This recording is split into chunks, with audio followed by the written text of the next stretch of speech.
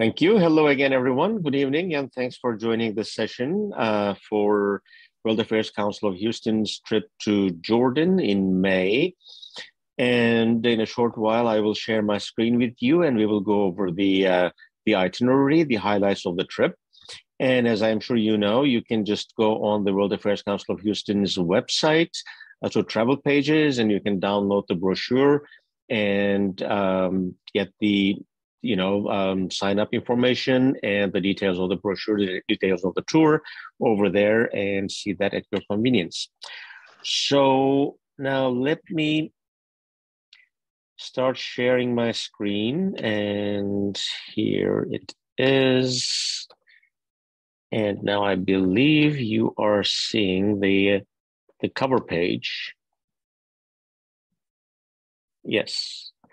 Here it is, Jordan, an adventure in time. That's a 10-day, 8-night trip in May. And now Jordan, this is a general view of the region, general map of the region. It is a quite underestimated and neglected country, I should say. Just Middle East is quite, of course, well known and quite frequently in the news, and we always, read about Israel on the one hand, Saudi Arabia and Egypt, and things that are going on of course, there's the war in Syria, and Iraq has its own problems and everything. But Jordan is not in the news that much, and it is kind of silently in the focus of all these countries here. Syria is to the north. Sorry. Mr. Daniel, if you could, okay. Oh, okay, no. So Syria is to the north, and Iraq is to the east. To the south is the whole Arabian Peninsula with Saudi Arabia. And of course, being a neighbor of Israel is not easy for Jordan, has not been easy for Jordan for quite some time. And then through the Gulf of Aqaba, there is Egypt, the Sinai Peninsula, going from in between Mediterranean and the Red Sea. So it's located just as a keystone, just among all these countries. Now, this is a rather small country with a population of 11 million people. Area is about 35,000 square miles, which corresponds to more or less the state of Indiana. It's a semi-constitutional monarchy with a king, King Abdullah II. Is the current king. Now, one interesting thing is, first of all, the official name of the country is Hashemite Kingdom of Jordan. So there is, of course, this kingdom, is, as we said, constitutional monarchy, but this is Hashemite Kingdom. Hashemite family is the ruling family. That's the name of the family. And this Hashemite family, that goes back a couple of hundred years. And now today is King Abdullah's great-grandfather. He was the sheriff, the ruler of Hijaz region of Saudi Arabia. You see just Medina at the bottom of the map here. And I know just a number of you have been to Saudi Arabia, so these places should be familiar. Mecca, Medina, the holy sites of Islam, located in today's Arabian Peninsula, today's Saudi Arabia. So the family was the ruler of that region. And Sharif Hussein, the great-grandfather, he was appointed as the ruler by the Ottoman Sultan at the time, as this area was under Ottoman domination at that time. But then, in connection with the British and also the Saudi family, they rebelled against the Ottomans, and with the First World War and everything, they fought against the Ottomans. That is okay, we know that much. Now, what happened was, at some point, just they started ruling today's Jordan, Syria, and Iraq because they got the backing of the British Empire. But then in 1917, 1918, British just took back their backing and they played on another horse that was the Saudi family. So Saudi family managed to unify the peninsula and all the tribes over there and formed the Saudi Arabian kingdom. And the losing family, that was the consolation prize. They went up north and they got Jordan and partially Syria and Iraq. So that is the origin of Jordan. In that sense, Jordan does not correspond to any ethnical group. It's just a combination of various Arabian tribes, and the ruling family came from south and established themselves here with the backing of the British. And another important thing is this family, they claim lineage directly from Prophet Muhammad, the today's king, King Abdullah II. He is the 41st descendant of the Prophet. So in that sense, they are considered to be the Holy Family, as they have the direct, connection with the Prophet Muhammad. Now, if we close up a bit, just we see Amman, the capital, with a population of about 4 million people, and going down south. And our trip will concentrate on this main highway, starting from Amman, an excursion outside and going down south to the desert area, and then all the way down to Aqaba, to the Gulf of Aqaba. And there our trip will end. Now, Jordan, it's although surrounded by all these countries that are economically in better position, and especially to the east, they all have either oil or gas. Jordan, interestingly, does not have much of any of that. So in that sense, economically, they are in not so good position, and they have minerals and they have some agriculture and a little bit of industry and food exports and trade. They are trying to establish themselves, or Amman, as a financial, a hub in the region, as many of the main cities in the region do. So in that sense, economically, they are most of the time in dire straits. And I have to mention that, after 1948, just when Israel was established, there was quite a number of Palestinian people who had to leave today's Israel, West Bank, and came into Jordan. So out of 11 million of population, about 3 million are those Palestinians who just came from West Bank and settled in today's Jordan, and they were given Jordanian citizenship, and they are a part of the population today. Now, the history of Jordan gives us very interesting clues about what's going on in the Middle East today, with all the history going back to Romans and before, and then Israeli population, and then the Nabateans we'll talk about, and the trade routes and everything, and the Crusaders, of course, just formed the interesting mixture that is interesting, that is important in explaining what is going on in the region today.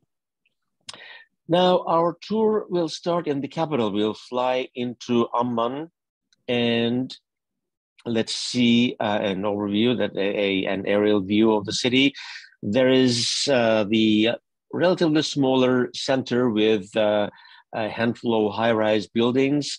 Those are the, just headquarters of important financial companies and banks that are just that they chose to implant themselves in this region, in this country. It's surrounded by totally low-rise, neighborhoods and settlements. So just as we see here, the architectural style is rather, 2-3 story buildings on top of each other. And we will, of course, visit a number of the hills that are today important archaeological sites, and see its background from Nabateans and from Romans.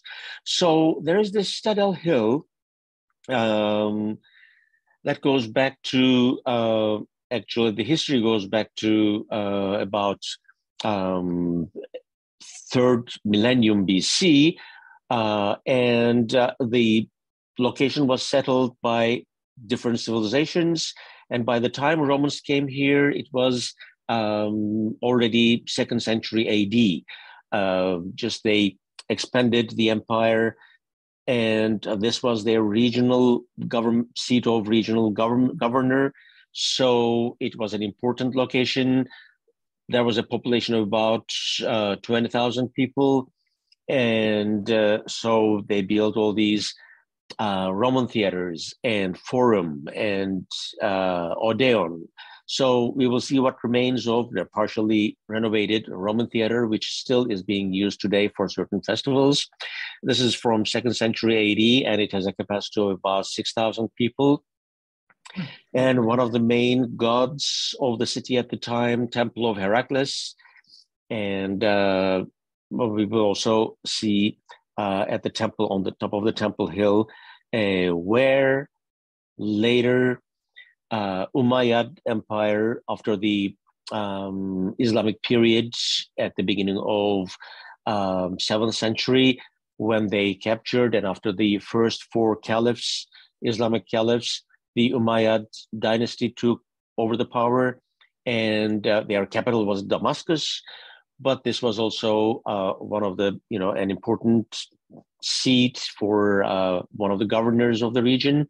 So they had an Umayyad palace from 8th century AD. So we will also see it's partially renovated and partially kept as it was in ruins. So we will see that too. And with the Islamic heritage, and today, of course, being an Islamic, majority country, Hashemite kingdom, of course, there's an abundance of mosques. One of the mosques we are going to visit will be the Husseini Mosque.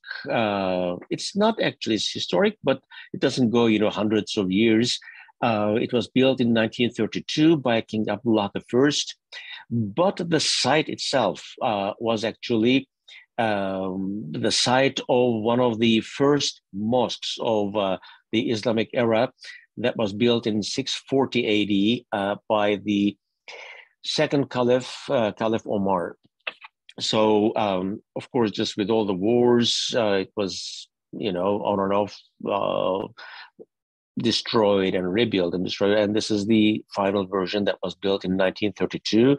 And we are going to visit the mosque. And of course, mosques are always surrounded by, because of the activity going on, surrounded by marketplaces and shops, and so it is it's a nice place to encounter with local people and get a feeling of the city and the country and the going on culture.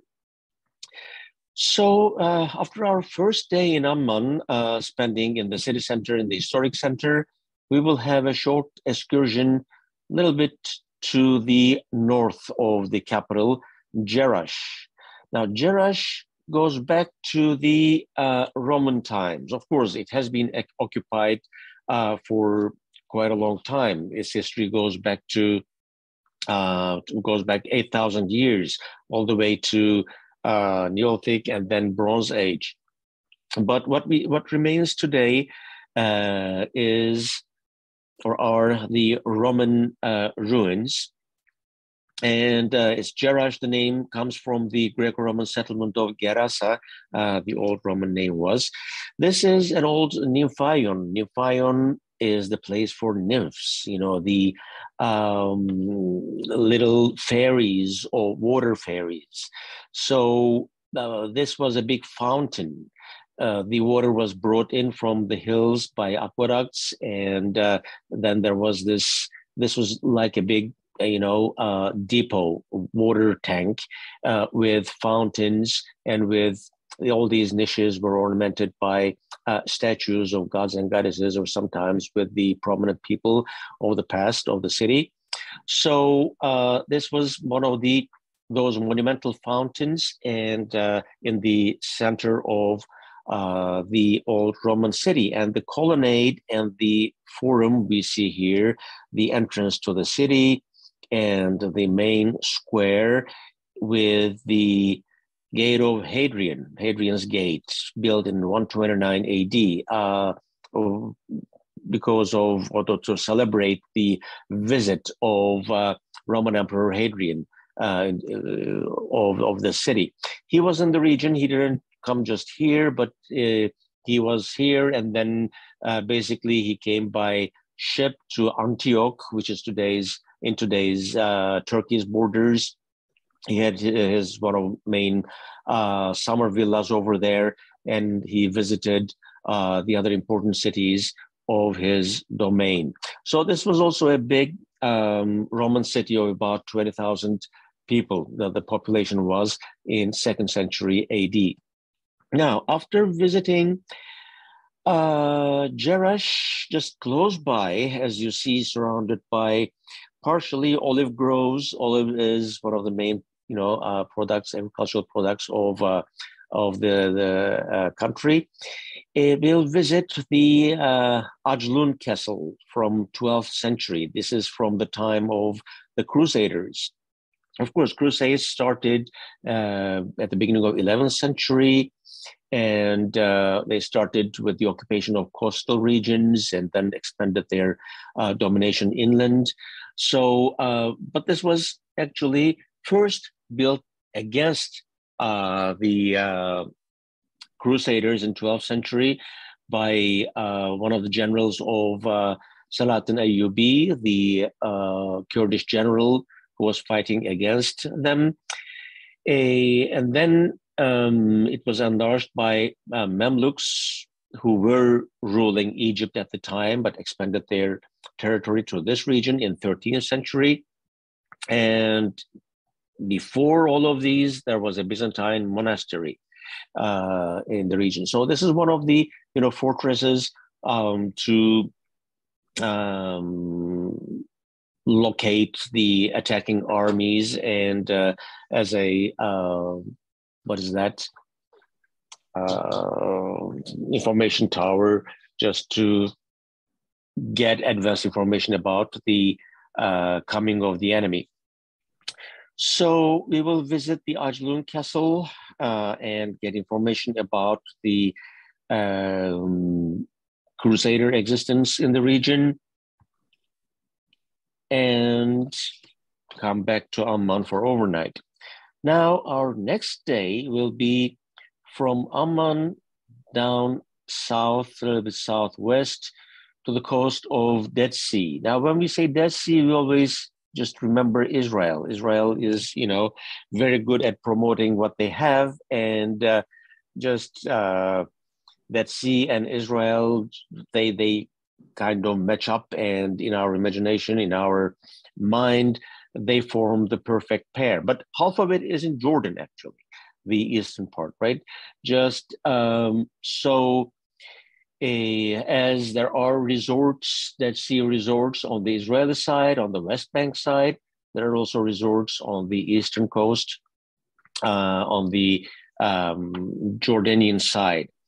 So the Dead Sea, this is located in the Jordan Rift Valley. It's about 1,400 feet below sea level, the lowest land elevation on Earth's surface. At the deepest part, it is about 997 feet deep. It has 34% salinity, so there's no, living organism in the water. So there are, of course, salt mines in certain parts of it, but mostly it forms just it gives beautiful views. It has a beautiful scenery, and the high mineral content of the mud well, people claim that it has curative powers on the first place, and there are companies who use that mud to produce certain cosmetics, which are on sale both on Israeli and Jordanian sides. So we will stay at a resort by the Dead Sea, and if you want to spend your time late in the afternoon just floating like this person does on or in Dead Sea, you can do that. You can't sink, so just, because of the high salinity, of course. And so you can spend late afternoon just taking a mud bath and floating in the Dead Sea. So that will be our day in the Dead Sea. And then we will drive south, taking the main highway. Actually, of course, the arrow does not, go over the highway. Then we'll go following this modern highway. But the thing is that highway actually, it's quite, just roughly corresponds to the King's Highway, the imperial route connecting Africa with Mesopotamia. So in the past, the goods, before Roman times, during the Nabatean times, actually, that is about 600 to 400 years BC. This was one of the main routes that connected Eastern Africa to Mesopotamia. So the goods of Africa, the elephant tusks and ostrich eggs and anything exotic that can be brought from Africa, they would be brought on Nile to Heliopolis, to Memphis, to Egypt. And from there, following this, shown in red, this King's Highway, they would be carried up east first and then to Aqaba. And from there up north to the bigger cities, bigger markets of Mesopotamia, and going all the way inland to the Roman lands and later to Byzantine and other kingdoms of the time. So we will follow this King's Highway, actually all the way to Aqaba, but today we will just end up in Petra. So this is today's view of King's Highway, and it's just, big winding highway that covers, the distance actually in today's highway, all that distance we will cover in about 3 hours. So it's not, that long of a distance. But of course, on the way, we have certain visits to make. That is Madaba. This is St. George's Church, a Greek Orthodox church from 6th century originally. And it is well known for its mosaics. When we say 6th century, of course, it's from Byzantine period originally, and destroyed and rebuilt a number of times. Fortunately, though, the mosaic that depicts the historic Holy Land, that is mostly intact. So that is the main attraction here. So this is Mediterranean and Nile River here and the Holy Land in this area. So it's possible to see all those details on this mosaic from 6th century AD. So this is a Madaba that we are going to visit. There is also an additional archaeological park with other Roman mosaics that we are going to visit and see. And then we will continue down south a little bit more to a hill, Mount Nebo. Mount Nebo, this is again, we're talking about history, sometimes, mythology, sometimes biblical history, half history, half truth. This is the place where Moses was granted a view of the promised land. So this is where it started. So if, just today's main problem of, who owns what place, this is ours, that is yours, we were here before, you were there, you came later, all that thing started here at this time, you know, with God promising Moses the land that he views to the east, to the west side of this Mount Nebo. So this is where it started. So this is how we, just the road climbing up there. And this is also the place that is presumed to be his burial place. That is Moses, Prophet Moses. So it turned into a place of pilgrimage, of course, and we will visit that too. Now there is a church on top of it. So Mount Nebo. And from now, Mount Nebo, we'll go a little bit down south and we will come to the most monumental Crusader castle of all. This is from 1152, just, in the middle of the Crusader phenomenon, Crusaders' occupation of the time, Kerak Castle. Now, a sister castle of this, Kerak de Chevalier, that is another castle. That is in Syria, in today's Syria. Very similar architecture, and as good as this one, preserved as good as this one. If you are fortunate enough to have visited Syria before 2011, you would have seen that Kerak de Chevalier on that side. Since we can't go there now, but just this is as important and as nice. As I said, built in 1142, and in 1183, again, Salatin besieged the place but could not conquer. But 1188, just another Muslim army coming after Saladin was able to capture the place. So we will visit this Crusaders Castle, Kerak Castle, and learn about how they defended, how they waged wars, and how they came here in the first place, expanded, and then how they mixed up with the population, with the local population that still continues today. So the remnants of the Crusader population is still in Syria, in Lebanon, and in Jordan, the Christian Arab population that still continues. So after visiting Kerak, we'll drive south to our final destination of the day, Petra. And we'll spend the night, and we will visit Petra the following day, which takes a full day. Now, this was the capital of Nabatean Kingdom. Nabatean Kingdom, they were an Arabic of Arabic ethnicity, an Arabic kingdom starting from about 6th century BC all the way to 2nd century AD, after which just Roman Empire took over. So it was at the junction of all those trade routes, the King's Highway and the other trade routes coming from connecting to Silk Road and coming from India, the spice route. So they all converged at this point. So those trade activities made them quite rich. So this was the capital, and we are going to start visiting with the monumental tombs. Of course, this is the most famous view of Petra. When we say Petra, we'll just, visualize this. This is the Sik, the chasm.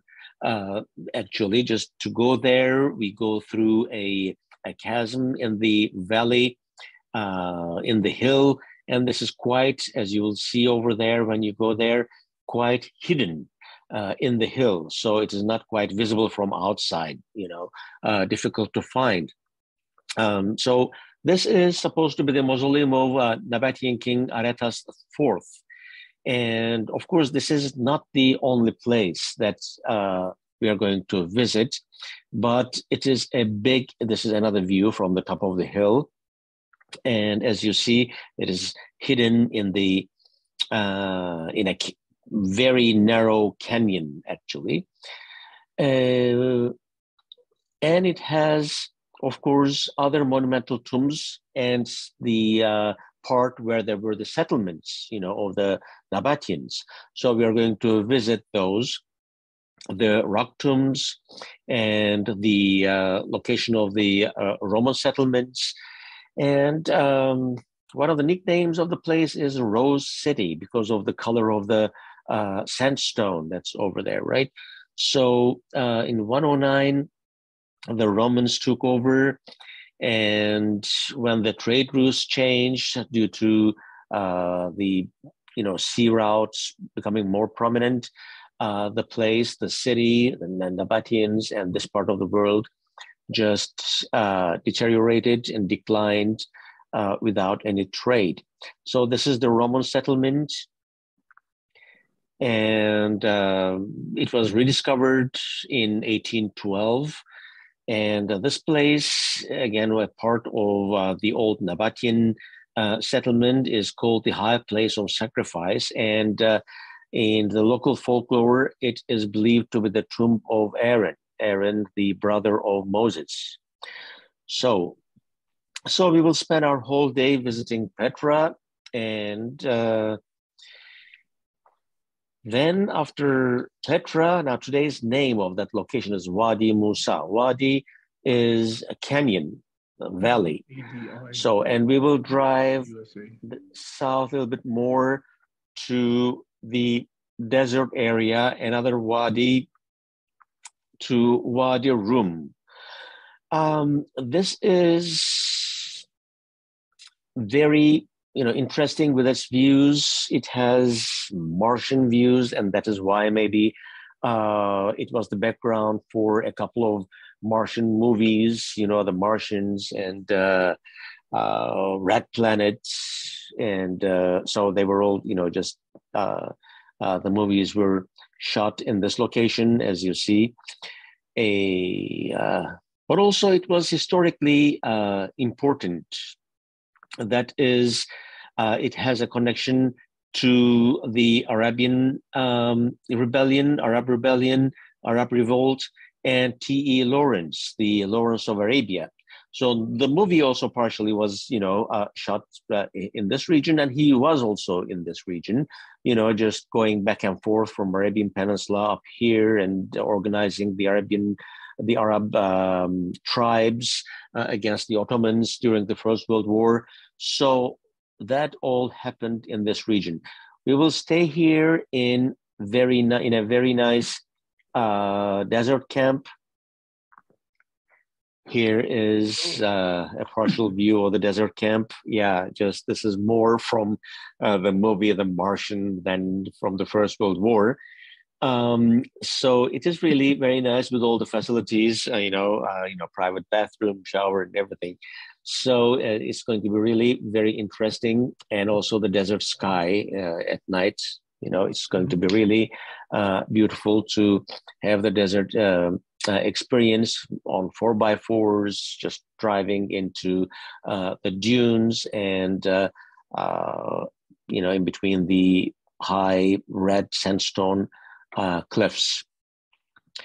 Now, spending our night in Wadi Rum in this area, we will drive to our final destination, Aqaba. This is the only coastal city in Jordan, and it's just on the coast, on the Gulf of Aqaba, on the coast, and its ancient name was Eilat in history. Now, actually, going back to the map, now Aqaba is here, and this is the border. Now, just all the three border countries just come together here. This is the border to Israel, and Israel has this little narrow piece of coastline on the Gulf of Aqaba, and to the west is Egypt. So Egypt, Israel, and Jordan, all three countries, and Saudi Arabia to the south, 4 countries actually come together. So today's Aqaba, ancient name is Eilat. Today's resort town, Israeli resort town, which is here, is called Eilat, actually. It just continues with the ancient name. And there is Taba, the Egyptian resort town here. And to the south of here, now Saudis are trying to establish this NEOM, the modern desert city that you might have read about in the news. So going forward, as I was saying, the only coastal city in Jordan on the Gulf of Aqaba, so main resort town. We will spend some time on the coast and visiting the Castle of Aqaba from 1115. This is another Crusader castle and captured by Saladin soldiers in 1170. And the Battle of Aqaba took place in this location in 1917 during the First World War, Arabs versus the Ottoman Empire. And of course, Ottomans were the losers and they had to just leave the place. So we'll visit this Castle of Aqaba and spend our afternoon, and that will be our day. And the next day, we'll be driving back to Amman.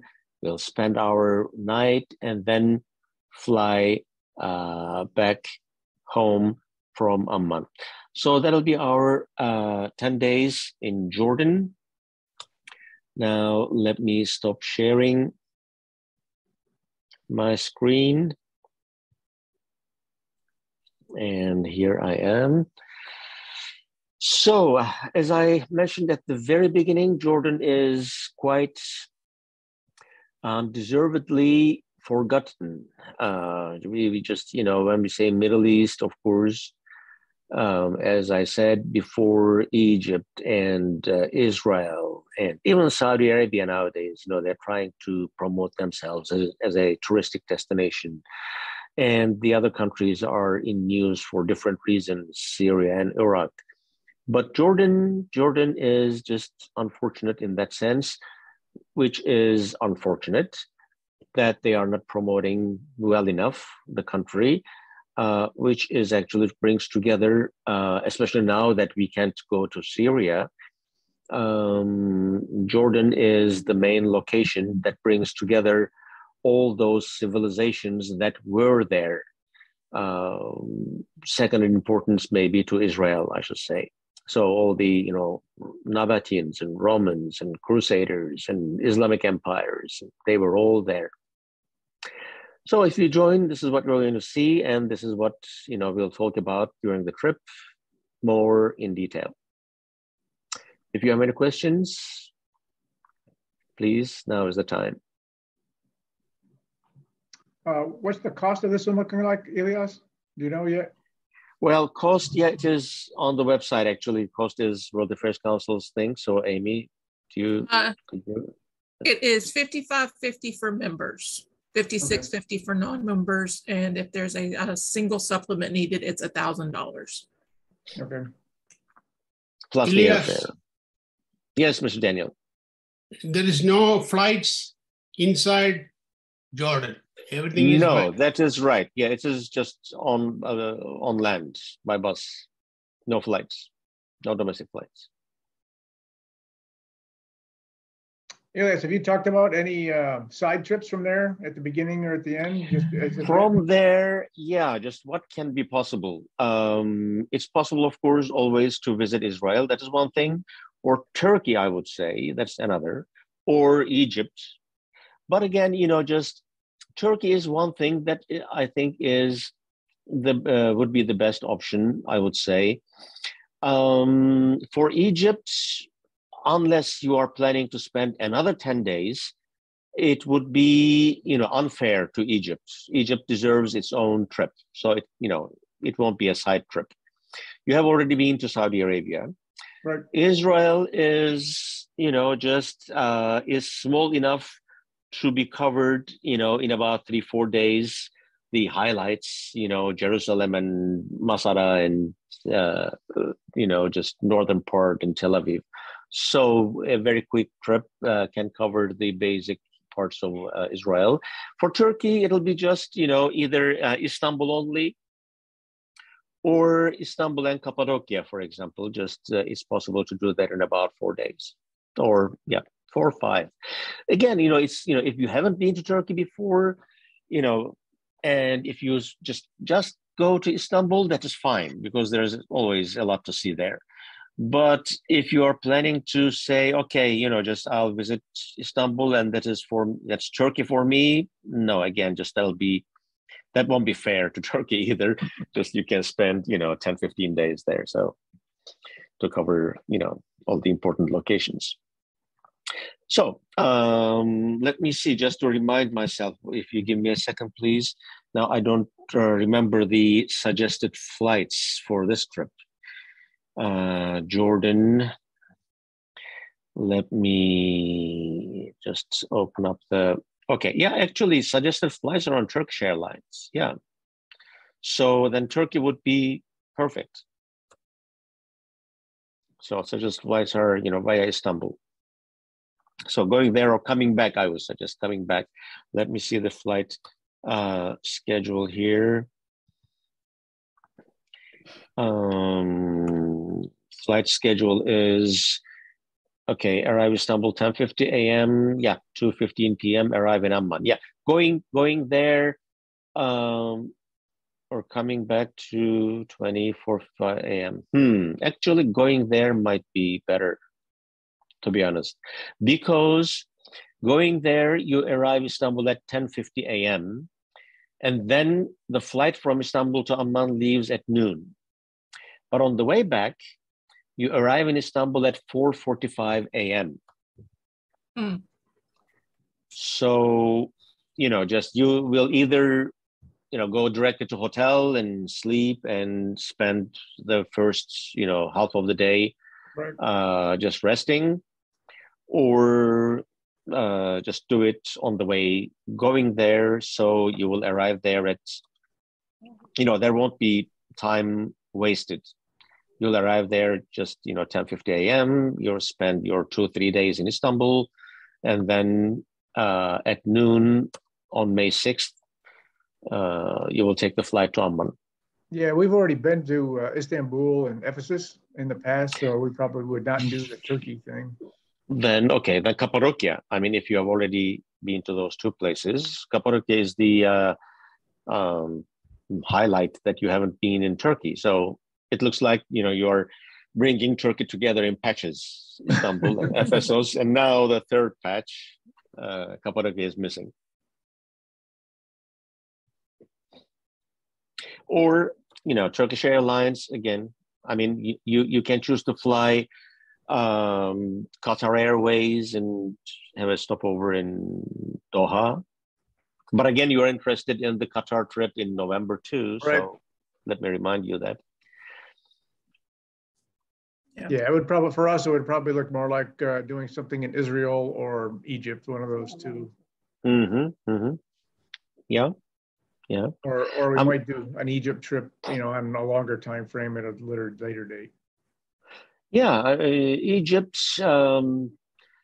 if you want to take a cruise plus Cairo would be, 7 days over there, 6 days minimum over there, without, excluding flight time in Egypt. So 6 or 7 days will give you a whirlwind, trip of Egypt. Yeah, certainly if we were going to Egypt, we'd want to go to the pyramids and yes, definitely. See Cairo.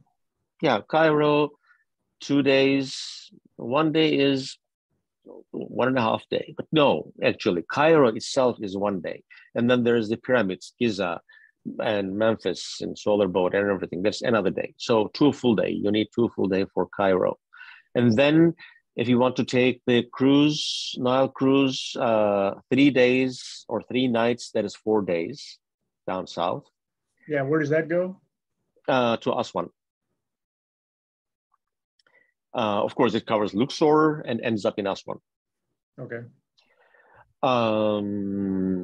Or if you don't want to take the cruise, you can fly. You can fly to Luxor and Aswan and then fly back. So, but again, it will more or less take the same time.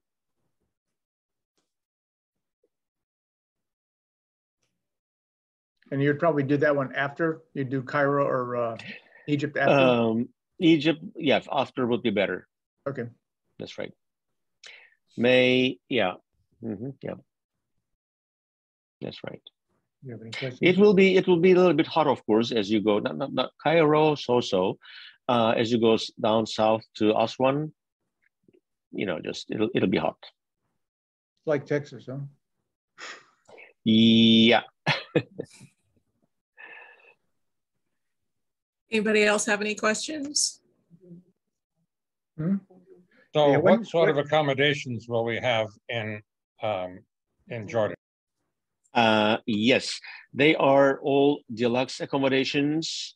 Let me see if I have the names here in the brochure. Actually, yes, they are given in the brochure. In Amman, 3 nights, Amman Grand Hyatt, and in Dead Sea, Crown Plaza, a very nice resort. These are all 5-star properties. And Petra Old Village, a more boutique hotel with a local atmosphere.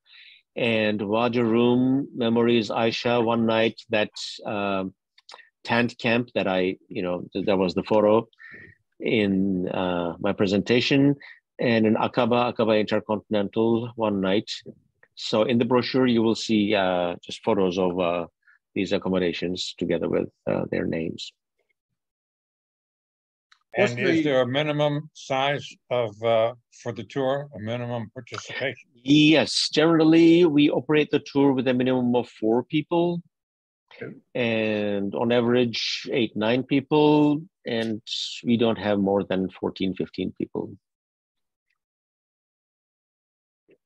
What's the decision timing, commitment as far as deposits and all that Well, stuff? this is May, we are in December, so by the beginning of January, by mid-January, just we need to finalize to be able to release the rooms that we are holding now. I mean, the ones that we won't need. Okay.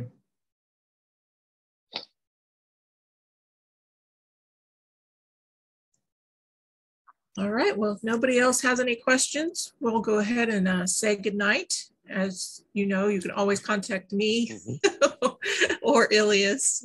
All I saw was a hand waving. Yeah. You can always Go on this camera. Thank you. You can always Ilias. contact us. We are. Thank open you, until- Pat and Leon, and Sally and Yeah. Dave, and Mr. Daniel. Have a good evening. Hi.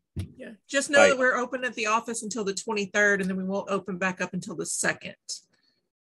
So, if you have any questions. No commitments Okay. till the second, at least the second. right? At least a second. That's right. Yeah. So, good night, everyone. Good night. Bye.